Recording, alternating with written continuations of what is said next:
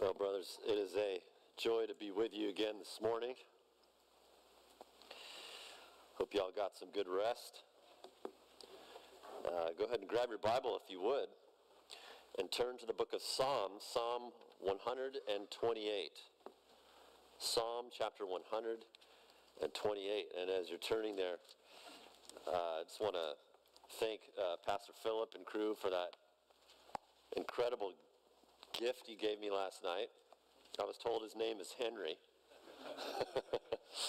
Well, Henry the Gator. And we were discussing last night how I might transport Henry back to Wyoming.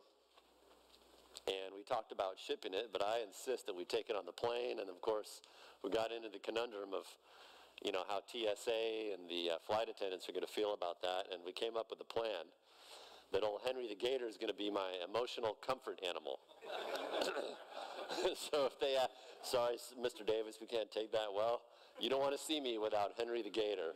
I'll cause a problem on this flight. But it's so gracious of you all, man, and I want to just encourage you that we're all in this together in the battle to embrace God's kind of masculinity and be the kind of men that we need to be. In a decaying and a disgusting culture that hates God and hates God's plan for men, that God has graciously redeemed us by the blood of Jesus Christ, not by our works, that God in his mercy has reached down to us and moved by his compassion from all eternity, not by our works, because our works are filthy rags, the scriptures tell us, and moved by his grace and his glory, he has picked us up and scooped us out. Why us, as Spurgeon said? Well, I know not. I will never know why, but he has. And so he has called us by the grace of God, by the eternal decree of the Father, through the shed blood of Jesus Christ and the regenerating power of the Spirit, all to the praise of the glory of God. And has called us to this hour, gentlemen, that we would embrace God's call for men. And we all fall short of the glory of God, whether we've been walking with God for a day or a century. And God knows, and God is sovereign over our growth and sanctification. But nevertheless, he would have us really put our hand to the plow and not look back by the grace of God as we feel our weakness and our wretchedness. And we loathe that, as Paul did in Romans 7:14-25. But nevertheless, that as Paul said, forgetting what lies behind and pressing forward to what lies ahead. And so may we do that and continue to do that as brothers as we look to the scriptures to be God's kind of men, whether I'm just embarking on God's exalted call for biblical masculinity or I've been doing so for decades. We are in this together to serve our great God, and the privilege is all ours to live for him and live for the glory of Christ. We will forever be unworthy of his grace, and yet he is always with us to strengthen us for this call. So in Psalm 128 this morning, I want us to begin. Last night we saw an exhortation. This morning we're going to see an invitation, and our third session we're going to see a caution, an exhortation to really take heed, to not waste this opportunity that we've been given, to turn away from sinful lukewarmness and make that decision by the grace of God to be and pursue hot devotion for Christ. This morning we're going to see an invitation for the man to live the blessed life of biblical masculinity, and then, Lord willing, afterwards we'll see a caution towards compromise. It's been wisely observed that the condition of a society is a commentary on how that society views masculinity. That you look at, how does this society treat women, parent their kids? What's their view of sexuality, work, responsibility? And that will be an indicator on what they think of masculinity. Everyone thinks something about it, for better or worse. And the moral, spiritual state of a culture, of a nation, tells us what they think about the role of men.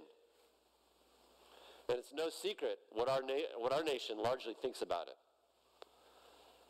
It's doing everything it can to tear down all that God says a man is to be and do.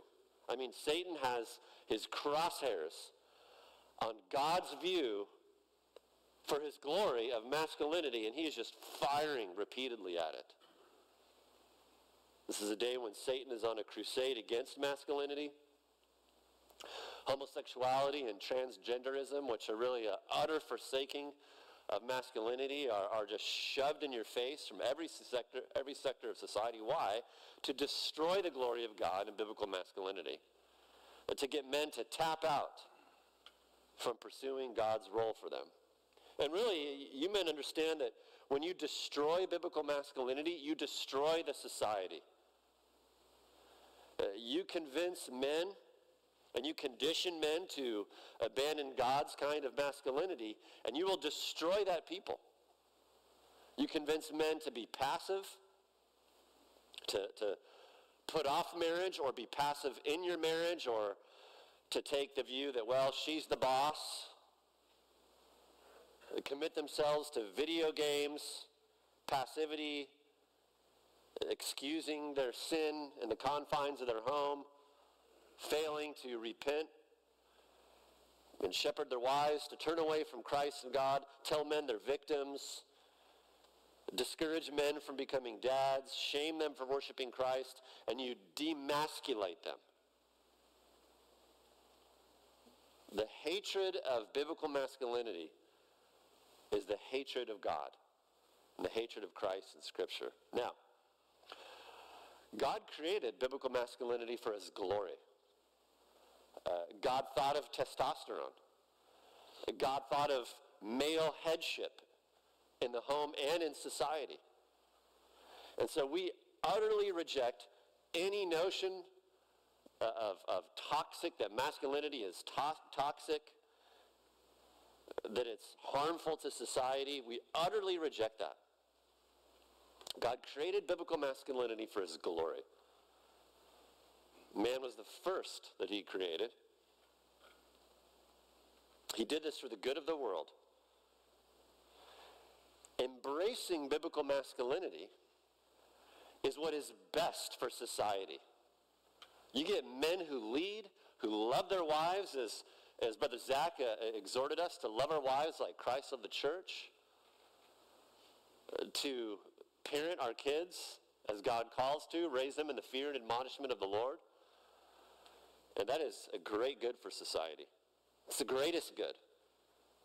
To promote biblical masculinity is to promote human flourishing and orderliness and uprightness of society. Dads are given to be the stabilizing factor in the family. Gentlemen, we understand that a godly dad is the launch pad, and a godly husband in the home is the launch pad upon which the rest of the family gets liftoff to fulfill their roles and flourish in what God would have for them, whether it's a wife, a son, a daughter. Embracing biblical masculinity places the rest of the family on that launch pad. And brothers, we need to recognize as well, as just the evil of society can grind on you, it is not enough for us as men to be mad at the culture and their attempt to emasculate men. Yeah, we should have a righteous anger. Psalm 97:10, hate evil, you who love the Lord, but we mustn't stop there. That our anger at culture needs to result in action for the glory of God. Action in our lives to embrace and go against the grain of culture, and even go against the grain of my flesh. To put my shoulder into this and put my hand to the plow in biblical masculinity. Perhaps like some of you, I was not raised in a home, anything near it, where biblical masculinity was embraced.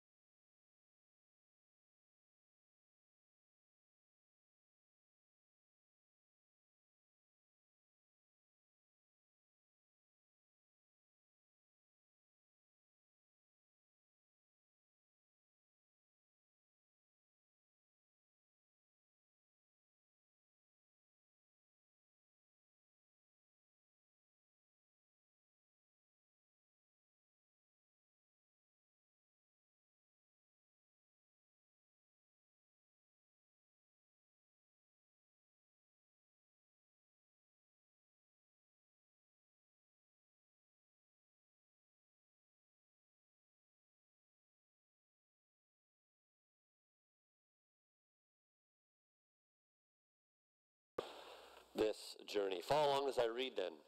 Psalm chapter 128, a song of ascents.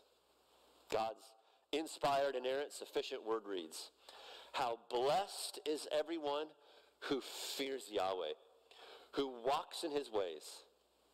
When you shall eat of the fruit of the labor of your hands, how blessed will you be, and how well will it be for you. Your wife shall be like a fruitful vine in the innermost parts of your house. Your children like olive plants all around your table. Behold, for thus shall the man be blessed who fears Yahweh. May Yahweh bless you from Zion, that you may see the prosperity of Jerusalem all the days of your life. Indeed, may you see your children's children. Peace be upon Israel." Father, thank you for your word. We desperately need it. And we need the Holy Spirit to help us get traction in your word and to understand and to embrace and live out the implications in the various spheres of our lives. Help us to do so. In Christ's name, amen. This psalm was given by God to lay out for us, brothers, the foundational roadmap into biblical masculinity, as well as to kind of lay out the blessings, to say this is worth it. God is not only inviting us to take upon the hard work of being his kind of man, but he's saying, and listen, I want to bless you in this, and I will bless you in this, and I want you to see the abundant fruitfulness that I will give you as you embrace God's kind of masculinity. Notice to whom the psalm is addressed. If you look at the end of verse 2, just by way of introduction here still, he says, he'll bless the fruit of the labor of your hands. And then you get into verse 3, your wife, your children. So, of course, this is addressed to men, a working man, a husband, a dad. It's addressed to those, to the man, and assuming he wants to be the one who is not passive, who is not shirking responsibility, but he sees hard things that God calls him to, and he knows he is weak, and he knows he is wretched, but by the grace of God, he's going to step into the hard things, and he's not going to be afraid of resistance. He's not going to choose the path of least resistance, not because he has some cocky self-confidence and pride, but because he knows he has a God on his side who has created the world and wants to bless him. And so he's going to step into areas of life where he knows there will be resistance and pushback, and it won't always be bluebird weather with an iced tea in his hand, as it were, but he's going to step into it as a man because God is with him and because God has saved him and God has called him to this holy task. Now, if you're an unmarried man or a younger man, this psalm is no less for you. It doesn't say, well, only for the married guys and the dads. No, the invitation here is for all men to take up the call to masculinity and experience God's favor and joy and blessing. There is joy to be had as we embrace this psalm, and we'll show you that more in just a second. Not only that, if you're a younger man or an unmarried man, the vast majority of men will be married, though that amount is decreasing today, consequent of the decreasing of masculinity. So this is a call for us as men to embrace all that God would have for us. Now, for some hooks to hang our thoughts on, we're going to have 2 points. We're going to have 2 points. Number one, we're going to have the invitation for men to receive God's blessing.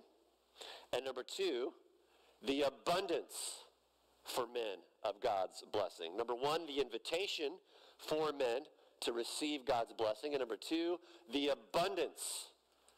The abundance. Abundance of what? Of God's blessing for men.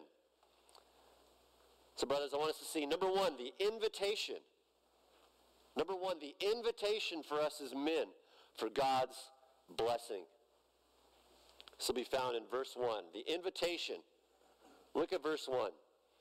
How blessed is everyone. Again, the focus is speaking to the man here, wives, children. Sorry. How blessed is everyone who fears Yahweh or fears the Lord and walks in his ways. This is the invitation for every man into God's blessing. Notice that word, how blessed. Blessed. There is emphasis there. The word is towards the front to emphasize God's delight and God's desire to bless the man who will step into his plan for masculinity. Blessed. The word has the idea of settled happiness. Not fleeting happiness that is only circumstantial, like the world seeking the next idol, but a settled happiness that is from God. The gift of divine joy put into the heart of the man. God's favor resulting in joy. So it's an invitation, really, to the good life, the joyful life, the happy life. And God knows that Psalm 128 is this side of Genesis 3. He knows we're not in Genesis 1 to 2. And he's saying, nevertheless, the thing that all men want most, and some do terrible things to achieve it, as I did in my unsaved state, happiness, joy. It is here. This is an invitation. Now, of course, we looked at last night that this all begins. This is not promoting some do-it-yourself, works-based salvation. This all begins with trusting in Jesus Christ and trusting in the Messiah in Old Testament times for reconciliation to God, for forgiveness of our sins, faith alone in Christ alone. That's the first step we all must make. Come to the cross and be saved. And this is where the invitation begins. So the opening words of the psalm. How blessed. Who wouldn't want that? Even unbelievers say that. I want to be blessed. I want to be happy. And so, brothers, we all want to be downstream of God's blessing. So the psalm sees man, and his great desire is to have his work. This psalm will cover the area of the man's work, the fruit of his labor, verse 2. His wife, verse 3. His children, verse 3. Even his town, verse 5. His posterity, verse 6. Every man wants to have fruitfulness and blessing. Even the rank atheist, in his heart, he wants to have a blessed life. If he has a family, if we have a family, brothers, all of us want that our family would be walking in such a way so as to invite God's blessing in. So it's no coincidence that God chooses these areas: work, wife, children, town or village, posterity. One of a man's greatest desires and greatest struggles is to have a job in a Genesis 3 world. God has wired men for this. I shouldn't say all men pursue this. To have a job where I'm settling into God's blessings. It might be hard. It might be very difficult. But that I know by God's grace that I am working as unto the Lord, and God is blessing me in it. And every man's desire in his heart of heart, God has wired men for this, to have such an influence on my family and on my wife that she would flourish in biblical femininity and in humility and in the high dignity of biblical submission. That every man desires to have a wife who will not oppose his leadership, that she would not resist him, that she would not be the Proverbs 21 woman, the Proverbs 21 woman, in which it is said multiple times, the contentious wife, it's better just to pack your bags and go live in the Judean desert, where a cool day is 110, with the scorpions and the coyotes, or better to live in the corner of a roof. Every man desires to have a respected headship in his home. I assure you, 100 out of 100 married guys, I do not care if they're saved or not. They do not want a contentious wife. They want a blessed home where there is order. Not to mention God wants this. One of the things that quietly discourages and deflates a man, perhaps more than anything, is a wife who, behind closed doors in the privacy of his home, she is arrogant. She is the modern woman. She is uncooperative with his leadership, resistant towards his headship. She's not a fruitful vine, but a scourging thorn bush. This is a deflating thing for every man. Some men kill themselves because of this, and it's not entirely their wife's fault. We'll talk about that. But there's something we can do to help that flourish. From the psalm, what is it we can do? What is it to get traction? What is it that we can boot the gates and the doors open wide of our house? To have God's blessing invited in and rushing in. The psalm says one thing here: how blessed is everyone who fears the Lord. Who fears the Lord. How do we get traction in this? That our wives would be dignified, biblical, feminine, Titus 2 women. The joy and freedom of the Lord to receive our leadership in the home. That we would not lock horns in the home. To begin to embrace and step, encouraging one another in our various roles. We cannot force this. You cannot force your wife to do this. But there is one thing certainly we can do and we must do. Again, to give our wives lift off in this. To turn away from the frustration and the secret chafing under my flesh of bitterness towards her, envy of other men, coveting other men's wives. How can we promote a fruitful vine and healthy olive plants? What's the first most important step in all of this and the continual step? Notice verse 1. It is to fear the Lord. It is to walk in his ways. Now notice the generosity of God's invitation. How blessed is everyone who fears the Lord.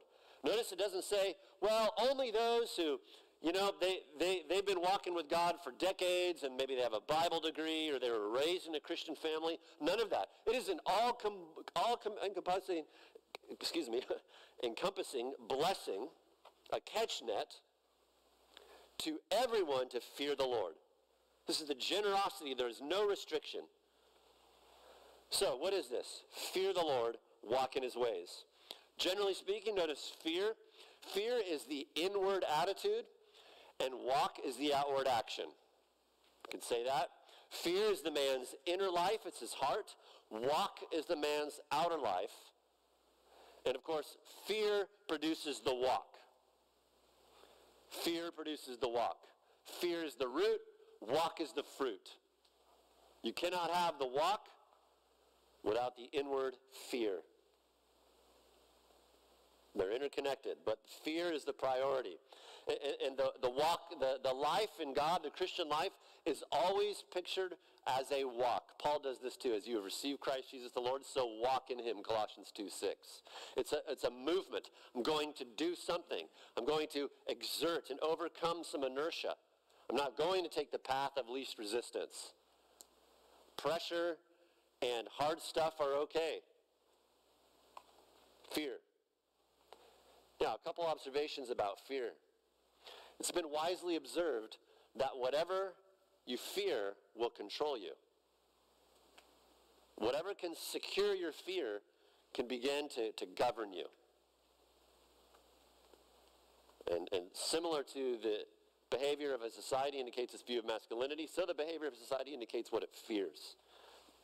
Excuse me. Everyone fears something. Our society is ruled by fear.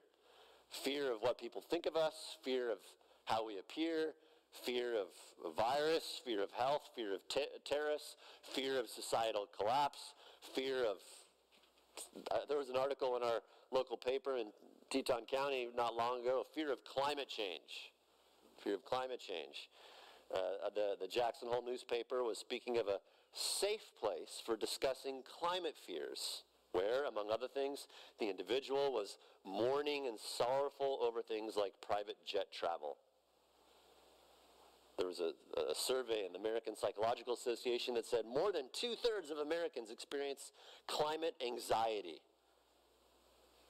A study published in The Lancet found that 84% of children, kids, and young adults 16 to 25 are at least moderately worried about climate change, and 59% are very or extremely worried. How wicked. How sad. And that will control them. And that will not control them, the men therein, to have godly families. And it's interesting, despite many of these fears, many places in our world are safer and more comfortable than they've ever been in history. Right? So whatever fears you can control you. We saw that during the COVID experiment, that if you can make people afraid, they'll begin to abandon freedoms and they'll submit to Pharaoh and just walk in step. People will even be willing to destroy those, we've seen this elsewhere in society, who they think are a source of fears. Part of the reason for this pandemic of fear is because our world has turned from God and refused to fear him as the fitting and the only object of fear and reverence. Michael Reeves has an excellent little book on the fear of the Lord. I would commend it to you. It's a short read. He's observed that secularism and atheism lobbied to liberate the culture from what they viewed the enslaving fear of God. They proposed that by doing so will result in human liberation by throwing off the fear of God. However, this has not made society happier and less fretful, but quite the opposite. Where discomfort, he writes, quote, was once considered quite normal and quite proper for certain situations, it is now deemed an essentially unhealthy thing. It means that in a culture awash with anxiety, fear is increasingly seen as wholly negative, and Christians have been swept along, adopting society's negative assessment of all fear. Small wonder then, he writes, that we shy away from talking about the fear of God despite its prominence in Scripture. It is understandable, but it is tragic. The loss of the fear of God is what ushered in our age of anxiety, but the fear of God is the very antidote to our fretfulness, end quote. How helpful.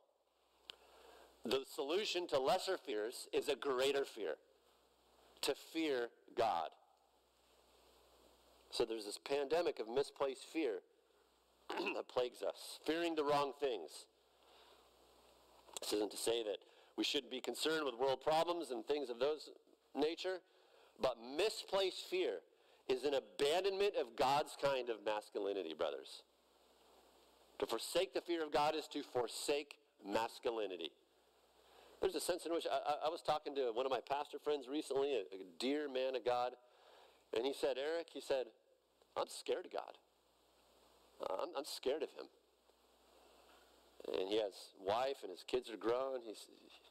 He's saved. He loves Christ. He loves the compassionate and the gentle nature of Christ. But he also said, I'm afraid of what God would do to me if I should become even more proud than I am in my home and towards my wife and my kids and my ministry. And that's a healthy thing. You know, speaking of the demasculation of society, we have also been in the church demasculating Jesus, where sometimes books are written taking one phrase about Christ, being gentle and lowly, and then forcing that on the entirety of who he is. Much of the church today wants a feminine Jesus who isn't threatening to me, not threatening to my sin.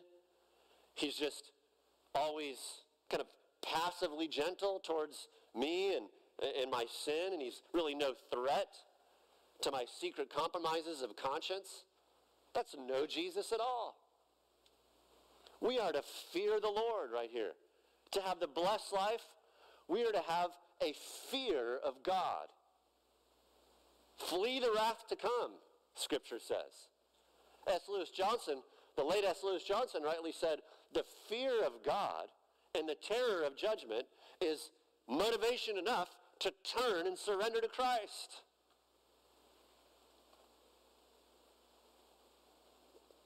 Fear God. Now, there are other things that even we as believing men can be tempted to fear. Besides things mentioned maybe, or maybe that's not an issue for you. We can be tempted to fear our wives. To fear our wives. To fear that our wives might disrupt the tranquility that we worship and that we've made an idol out of in the home. To fear that my wife might get upset at me if I do this or that, or try to shepherd her in something, or bring up some issue. Fear that the calm waters of the serenity that often we as men make an idol out of in the home, that will become stirred a little bit. A fear that maybe she won't let me engage more in my hobby that I want, or free time. A fear that my wife won't be willing to have sex with me. Fear that she might get angry. A fear of having to move out of my comfort zone and frankly, be shown as very weak and needy before my wife, needy in the sense that I greatly need God's grace to step into this role of leadership and discipleship and shepherding that is difficult. Those are fears that believing men can experience. I have before. I've been tempted by all those things. Or we might fear our kids. Fear that if we discipline them or start to turn things by God's grace towards more of a godly commitment in the home and faithfully and obediently plugging in meaningfully to a local church, and that might mean sacrifice of sports, one of the great American idols. Nothing wrong with sports. I love that my kids do sports. But worshiping God, as for me and my house, we'll serve the Lord. And as I, by God's grace, try to turn things to be more obedient with my family, the junior might throw a fit. And we as dads sometimes can fear that. Junior might be angry. Or fear of how I might be seen, I won't be seen as cool or as significant with other believing men on the team or in the village because we're not engaged, we're not as heroic in some of these activities that the culture has made a golden calf of. These are fear temptations, even for believing men. Fear of not having a certain status in front of the culture, a certain socioeconomic position. And so I lose approval.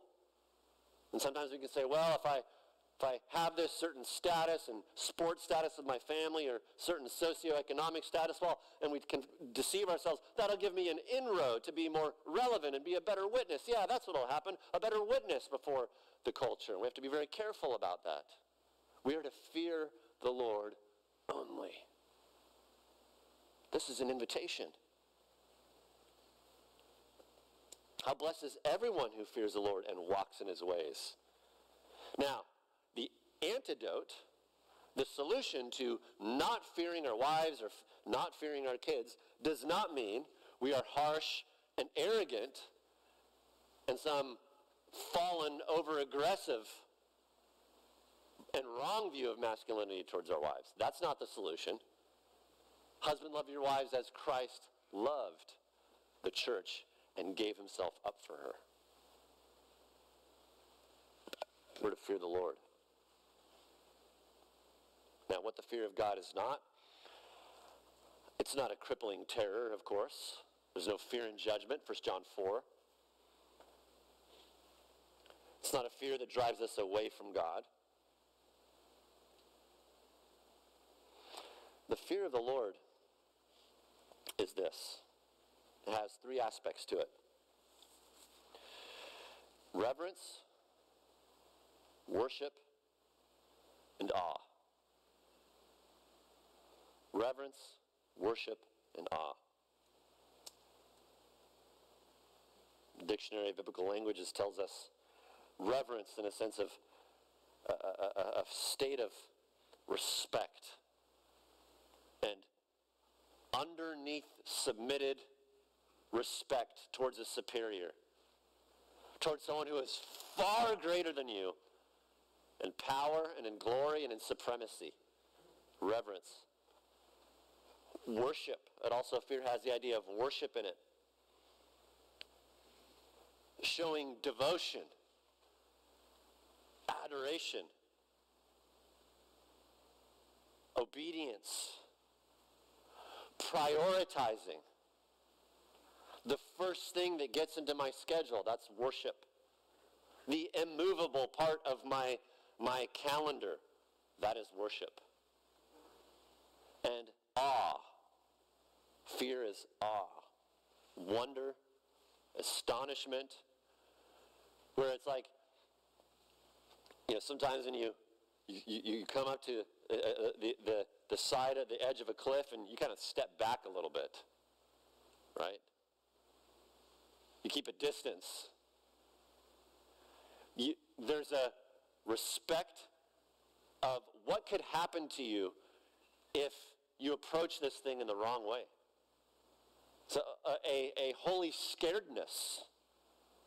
Yeah, I am scared of what God might do to me if I go off the rails. That is so healthy. That is absolutely so healthy. Reverence, worship, awe.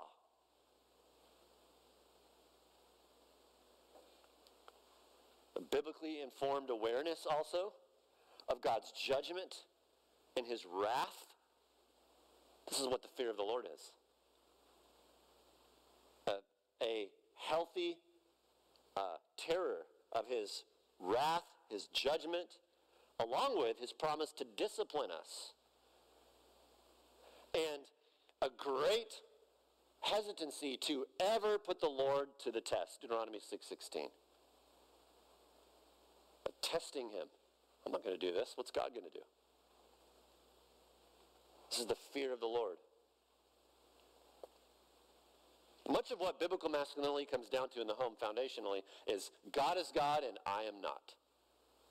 He dictates what I am to do with my wife, my children, the job, society, the church. The man of God knows that God is God and he is not. This is much of where manhood begins, and wholeheartedly embracing that I am not God. I do not get to decide how things are going to go in my home and my schedule and so on. The fear of God. Of course, the fear of God is cultivated, brothers, by just taking lots of laps around the cross. Seeing, look what had to be done because of my sin. Look at the greatness of God's love and his holiness. Now, are you saying that if we fear God, that everything in my life is going to perfectly come into order? Look, no, we cannot control many things. We cannot control how people at the job respond. Many of you have very difficult jobs. We cannot control our kids' salvation, our wife's salvation. We cannot control anyone's sanctification, though we can promote it. And just because I cannot control certain things about my wife and my kids, nor should I even want to, the man of God doesn't throw up his hands and say, well, God's sovereign and there's nothing I can do about that. I'm just going to keep being passive, as if we're more spiritual than God. No, we can do some things. Right? What's interesting is that most of us guys don't approach any other part of life like that. Take hunting, for example. We can't make the elk or the deer and the type of elk and deer be where it needs to be. I wish we could do that, especially a novice hunter like me. There are many factors we have no control over in hunting, but that never stops a guy from hunting. But we do everything we can. We get the gear, we pray, we get out there, we strategize, we trust God, and that's the kind of approach we need to take with our homes by God's grace and masculinity. There is much we cannot control, but God right here gives the invitation. How blessed is everyone, is the man who does what? Fears and walks.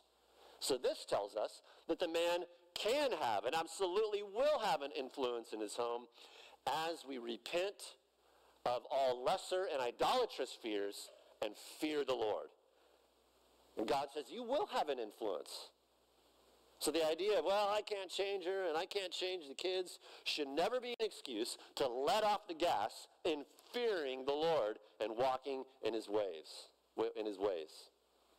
Fear has a God-given influence factor on the man's home and beyond. Now, sometimes you might say, well, I do fear the Lord, but that doesn't seem to work. And, you don't know my wife or my home, or she's not embracing 1 Peter, 3, 1 through 6, quiet and gentle spirit. She still argues. And that is possible. That is possible. This doesn't mean, the first day I start, or even the first decade, I start fearing God, that she's going to be zapped to be some female Jesus, and we're no male Jesus either. We are to do this not worshiping some outcome, but for the glory of God. Because God deserves that we be God's kind of man, regardless of what happens in the home or outside the home.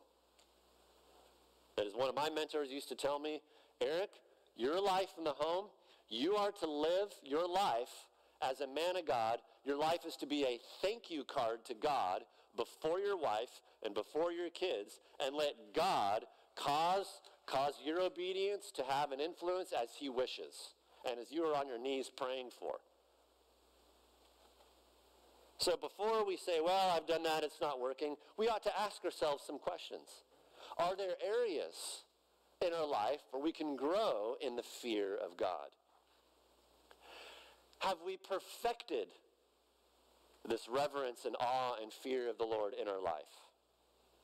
How long have I been setting an example of the fear of the Lord in my own family? Is there, what compromises of conscience might I be making in the fear of the Lord? Are there areas of my thought life that would evidence there's some room for growth in your thought life in the fear of the Lord? Do the direction of my thoughts and my eyes, where they go, does that fear the Lord? Does that show that I fear God?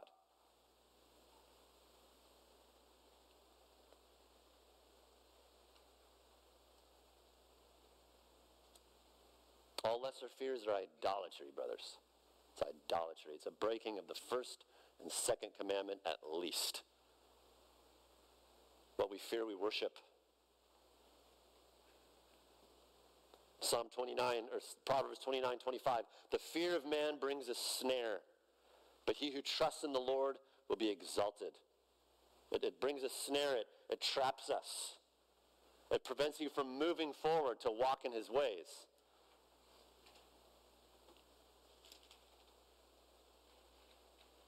God blesses the man who fears always, but he who hardens his heart will fall into calamity. Do we entertain sin in our thoughts and have no fear of God? Do we have a high view of ourselves? We praise ourselves in our thoughts and don't catch and crucify that by the fear of God. Listen, the fear of God too in Proverbs, I should say the opposite of the fear of God, where there is little fear of God. Proverbs says, here's one great way you can tell there is little fear of God in your life. When you are not receptive to spiritual correction from other godly men, or even from your wife. If you do a study of the fool or the scoffer in Proverbs, the one who he can't take a spiritual punch, he can't receive spiritual reproof. He's like the spiritual disciples of Mary Poppins. He needs a spoonful of sugar to help the spiritual medicine go down. He's a spiritual Goldilocks. He's like spiritual glass-jawed Joe. He can't take spiritual correction. Why? It's not because the Scripture gives one reason. Because he doesn't fear God. He's proud. He's a scoffer. That's a great barometer, a great litmus test to little fear of God. Well, I'm supposed to lead my wife and she's supposed to submit to me and listen. Of course. Absolutely. But she also is your helper suitable. And we need to have a humble heart to listen to her correction as we lead before God. Fearing God means receiving spiritual correction.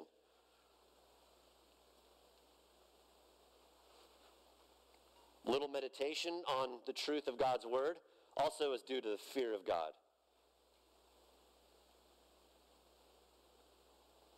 How blessed is the man who fears the Lord and walks in his ways. Well, that's the invitation.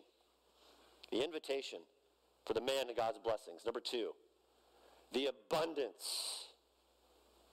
Not only the invitation, but there's an abundance for the man of God's blessing. We've talked a lot about this.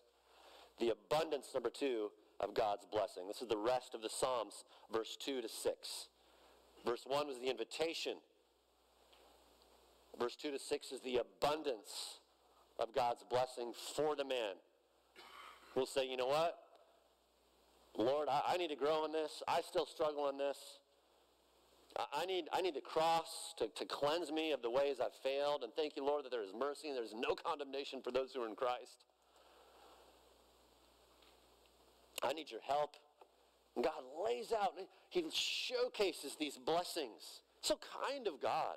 So merciful of him to put out a buffet of blessings.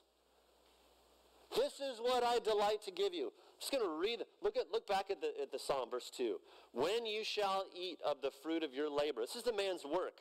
So notice, work, family, God goes through all of these essential spheres of the manly life.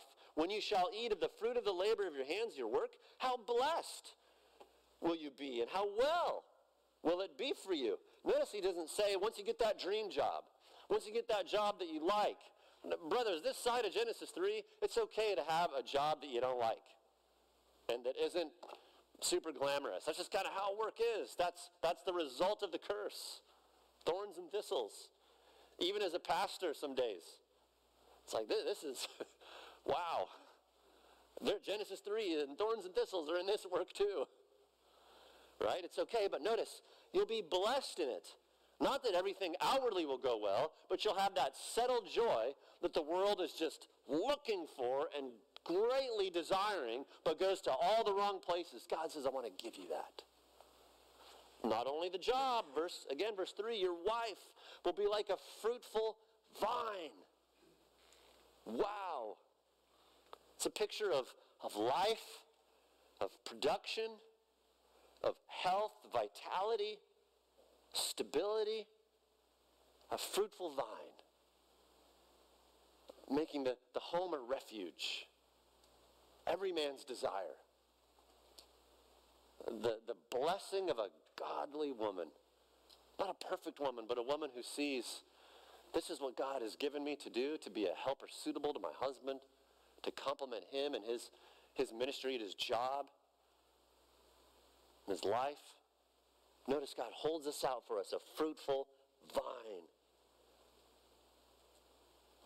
God says, you can influence this in your fear of me and be a catalyst in my hand to bringing this about.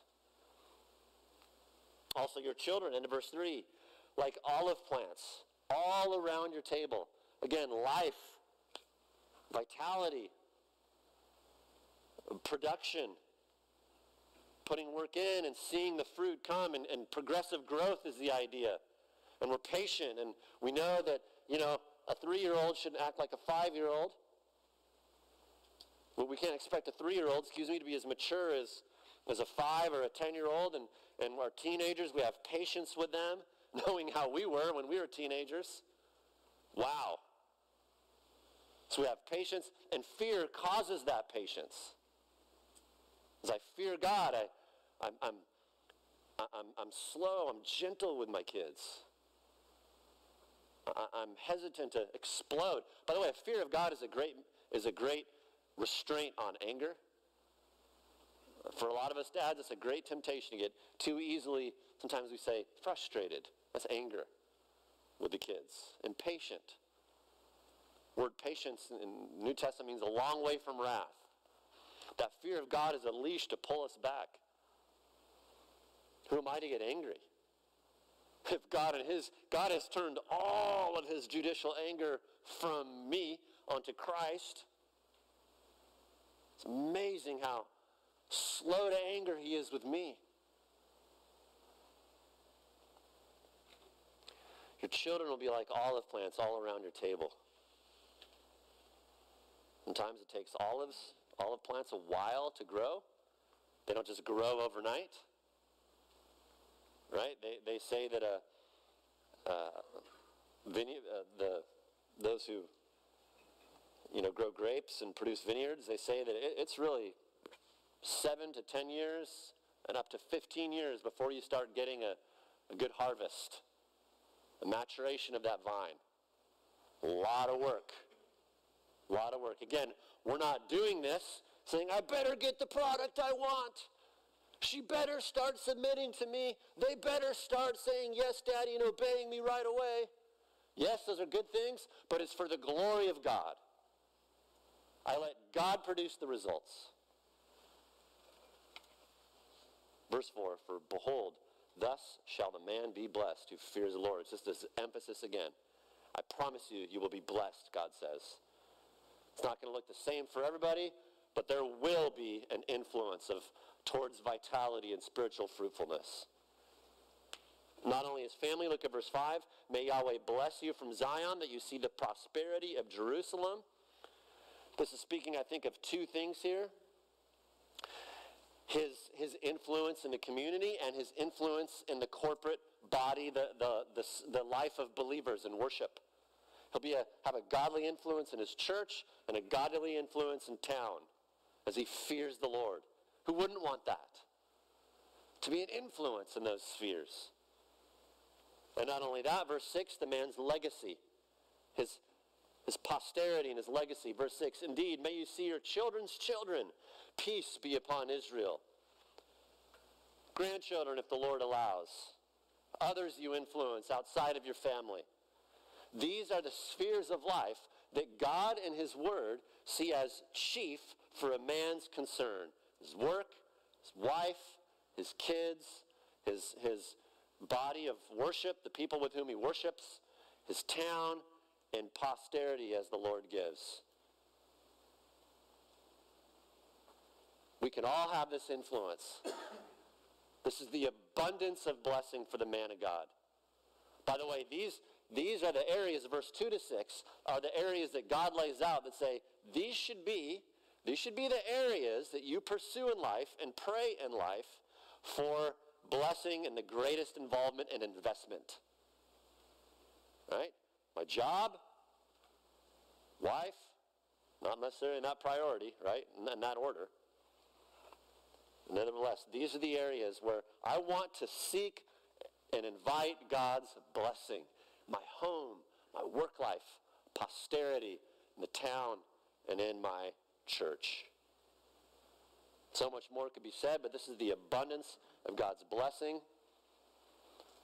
The prerequisite being the invitation. And brothers, by God's grace, that we step into this invitation to have this fear and awe and reverence and worship of our Lord. That by his grace, we would have this influence upon these spheres that God has entrusted us with. Father in heaven, we thank you for not leaving us guessing what we ought to pursue and prioritize in life. We know that this isn't a guarantee that everything will be thorn and thistleless in the home and with our marriages and family and work. But it is a promise of that inner blessing, the heavenly favor that you delight to give to the man who will embrace biblical masculinity and the fear of God. The fear of the Lord is the beginning of wisdom. Father, the areas where we have failed in fearing you, we've feared unworthy things. Would you forgive us? And thank you that the cross cleanses us. Thank you that there is mercy. These areas where we have struggled, would you give us grace by your Spirit, through the power of your word, through the accountability of the church and other men. Help us to grow. Father, I know I need to grow in all these areas in fearing you. Help us all to grow, and I pray for your blessing upon our marriages, those of us who are married, that our wives would be like fruitful vines. Our children, those of us who have them, would be like olive plants. Even grandkids in here represented. Great grandkids. Where we work, would you give us blessing? Would you give the men blessing? Our churches, our towns, would you bless us, help us to have a godly influence in a wicked culture? It's in Jesus' name we pray. Amen.